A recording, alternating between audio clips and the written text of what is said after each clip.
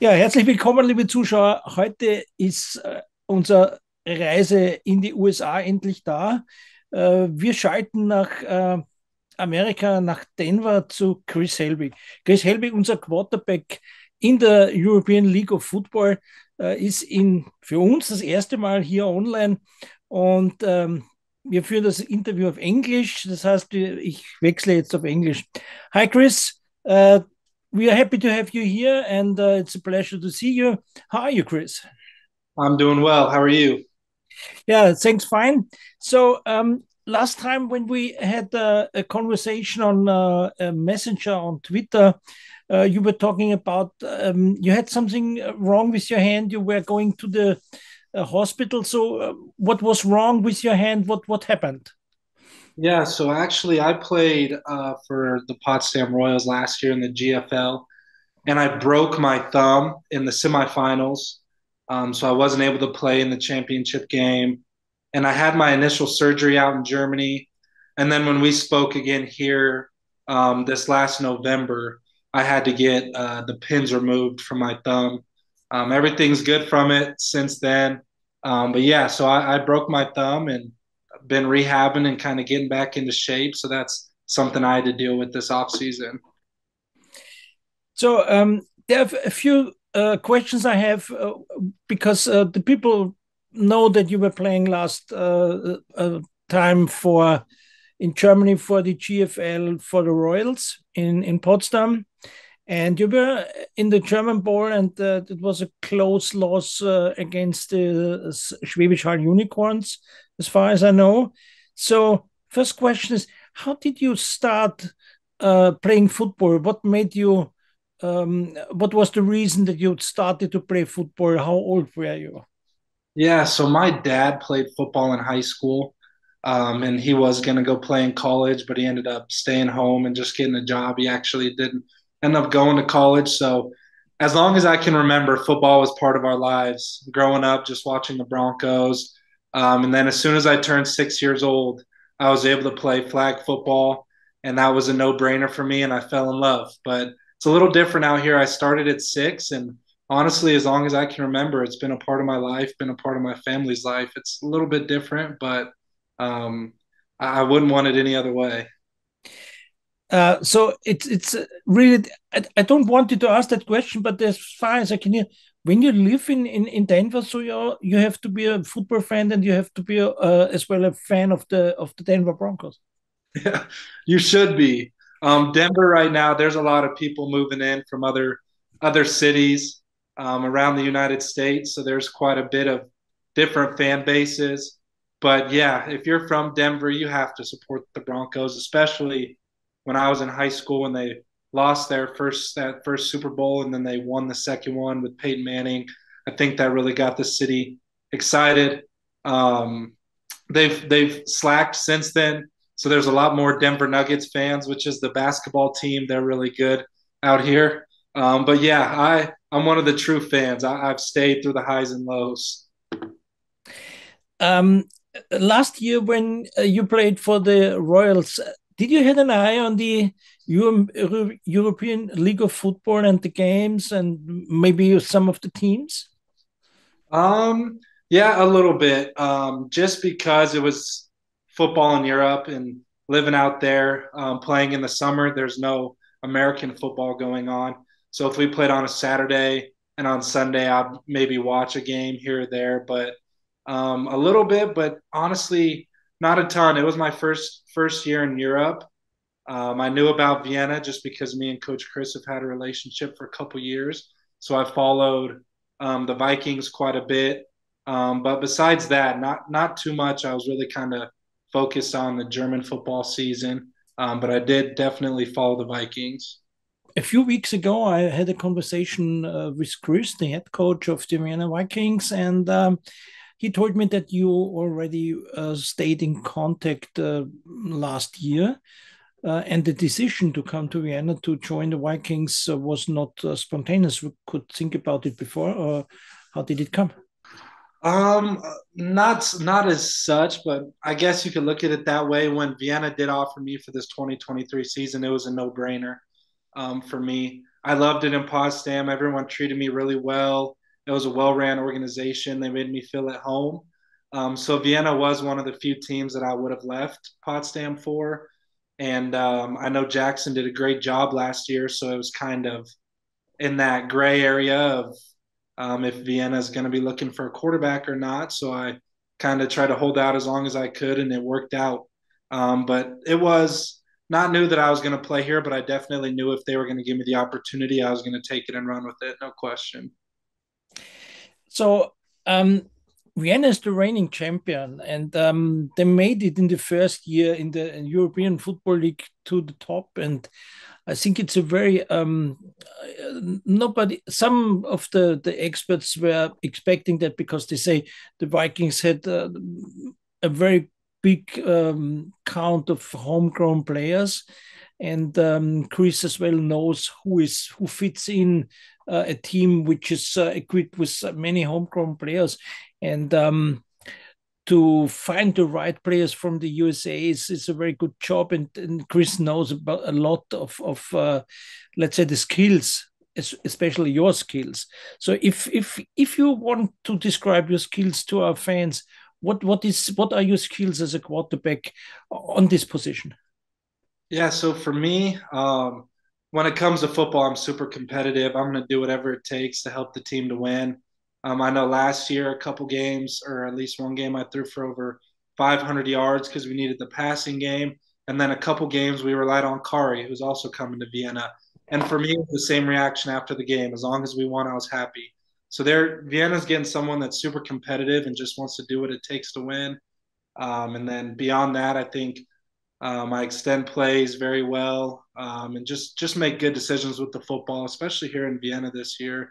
There's a ton of playmakers around the field, so it makes my job easy as long as I just control what I can and get guys the ball who need to have the ball in their hands.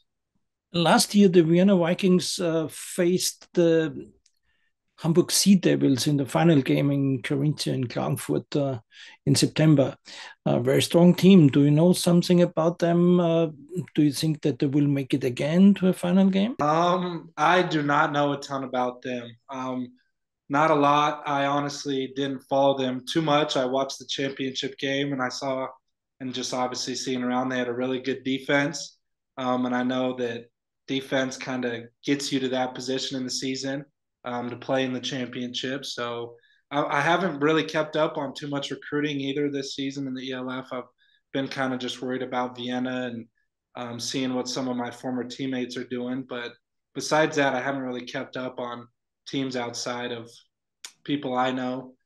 So that's a tough question, but I've been to Hamburg just once, and I know it's a bigger city with probably a lot of football talent. So I'm sure they'll be fine. And it seems like a lot of these teams are recruiting well. So I think it'll be really competitive all around this year. So the schedule for you, when will you leave for Vienna? How long do you stay at home now? And when can we see you the first time in Vienna? When you're going to start your exercises and your training? Yeah, so we're working on a plan right now, but the plan is to head out to Vienna that first week of April. Sounds like maybe April 3rd through 6th, something like that, just to have the opportunity to kind of get comfortable in Vienna before football really starts. And then I think with the rules of the ELF, the season practice starts in May. I'm not too sure how that works, but yeah, for me, I'm excited to get out there the first week of April and kind of get comfortable, get to know the guys, be able to learn the offense quite a bit, and do some things that will help me be comfortable the first of May, and hopefully the guys around me as well. I think somebody of my colleagues from the papers asked you a few weeks ago, do you know something about the Vienna habits of eating some special things? Somebody told me that you're fond of Wiener Schnitzel. Did I hear that wrong? Yeah, I am. I'm a picky eater, but that was definitely something that I could get behind eating quite a bit. Okay, so the next thing is when you come to Vienna, what is the first, let's say, thing you're looking forward to do? Are you going to do more conditioning or more strengths, or what is besides the working with your teammates and the playbooks and all that stuff? Yeah, so for me, I'll be in shape by the time I get out there. So the biggest thing is just building relationships, being the quarterback position. You got to have guys rely on you, and you got to be able to count on guys as well. So for me, it's just building a relationship with the guys outside of football, hanging out with them for that first few weeks, going and doing stuff away from football, getting to know them about their families, things like that. Because when times get tough in a game, or I throw an interception or something, it's easy to pick guys up for someone to pick me up when they know that it's a deeper connection besides football. So I'm going to use those first few weeks to really try to get to know as many people as I can and just make sure when May comes, I know most of my teammates more than football. Just because I think that's huge, especially in leadership positions, is being able to count on people, and you can trust people and count on people when you know they're invested for the right reasons. Talking about relationships, how important for you the fans of a team? The Warner Vikings having, let's say, lots of fans, and they're really waiting for new players like you. They're waiting for a new quarterback. Jackson did a good job on the field, and he as well was very. The fans liked him very much. So, how important are fans for you and their support for the team and for you as well?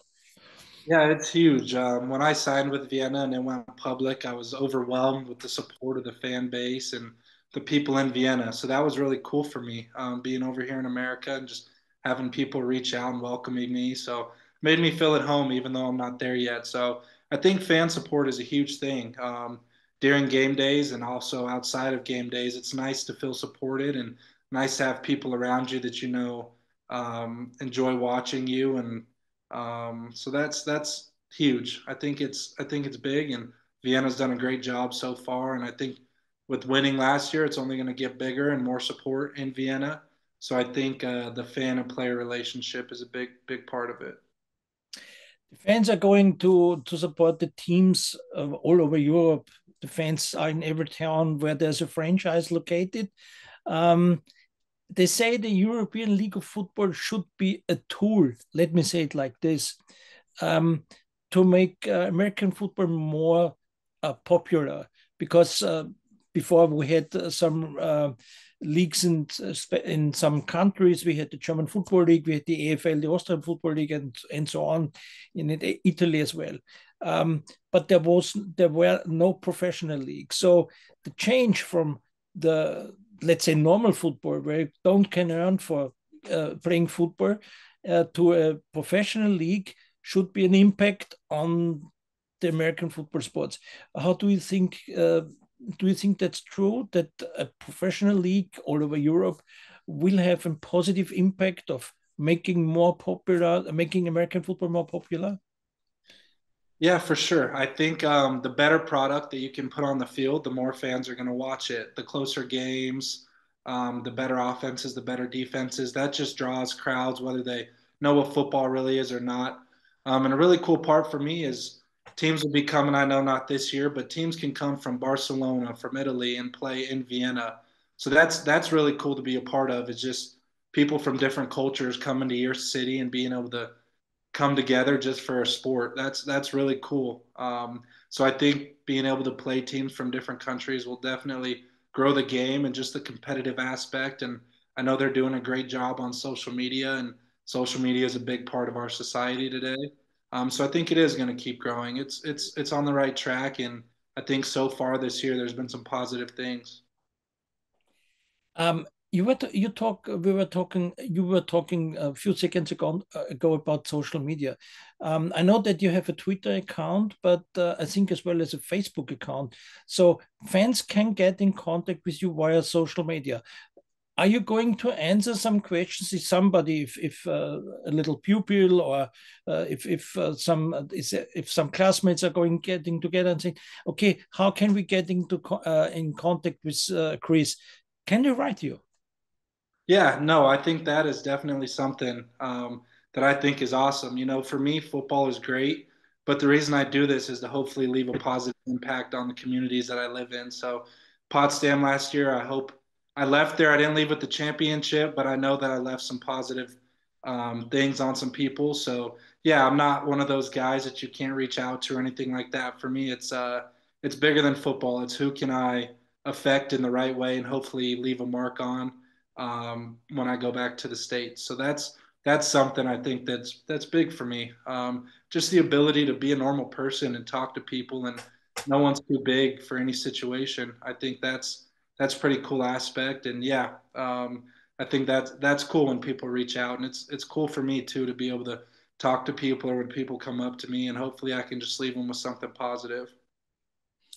Um, the fans I was talking to before I was meeting you today for the Zoom interview asked me as well to ask you, do you have some special, let's say, wishes to the fans? What somebody, if you come to Europe and if you come to Vienna, there are some things where you think it would be nice if I could meet fans, or if I could have this or that.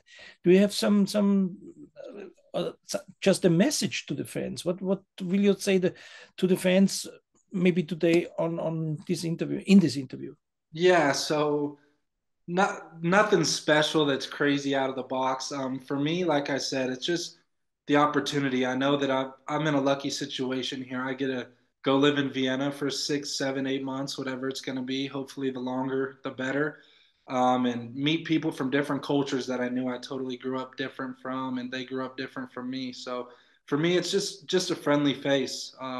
Feel like I can be approached by any of the fans or anybody in the organization and have a conversation with.